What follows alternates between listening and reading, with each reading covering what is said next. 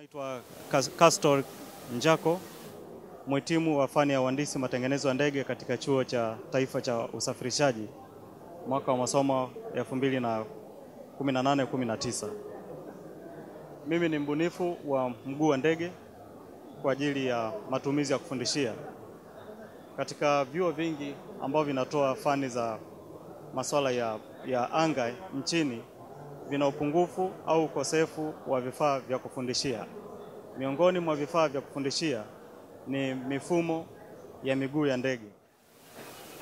Mguu unafanana na miguu mingine ya ndege kama ile miguu iliyoko katika Airbus, Boeng, ambaye na ndege zingine zinazotumia mifumo hiyo ya miguu.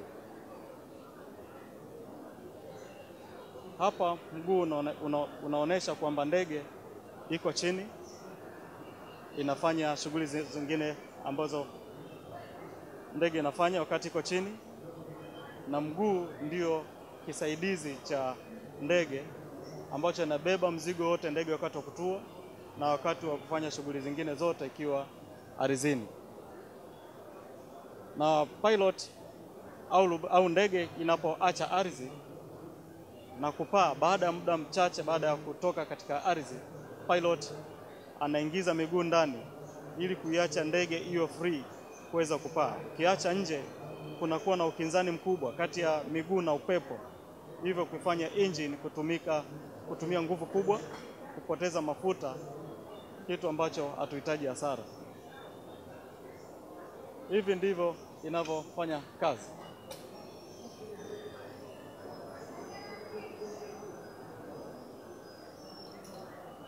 Ndege hapa inaendelea na safari zake.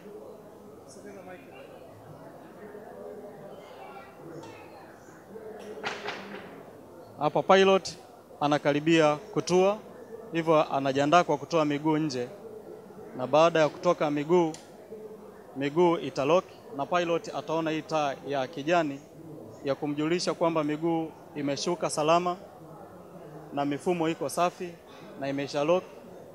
Kwa hiyo yuko tayari kupata ruhusa ya kuweza kuweka ndege yake ardhini. Kubuni kwa maana ya kuandaa michoro na vitu vingine tulichukua muda wa miezi 4 pamoja na tafiti mbalimbali. Vile vile kutengeneza mpaka kufika hapo ilipofikia ilinigharimu tena miezi 4. Kwa hiyo jumla ni miezi 8.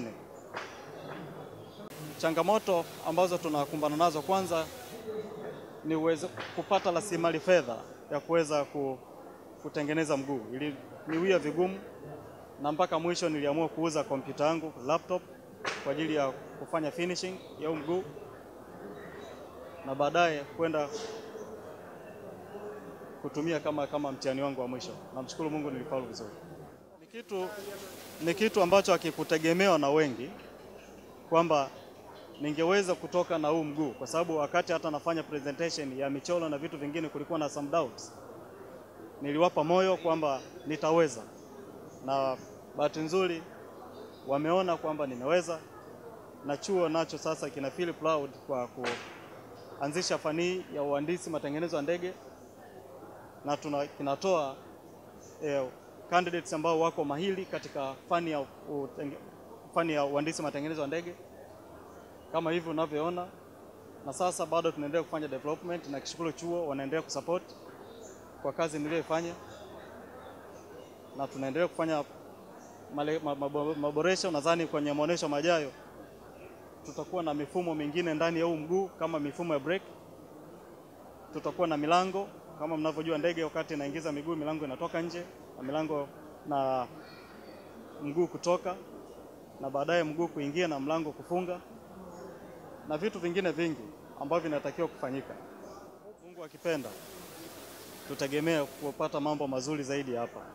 Tunachohitaji ni support ya Watanzania, support ya serikali na support ya wadau wengine, hasa katika sekta ya anga, kuweza kuwekeza kwangu na kwa watu wengine wabunifu katika masuala ya ndege, ili tuweze kuendelea zaidi hapa.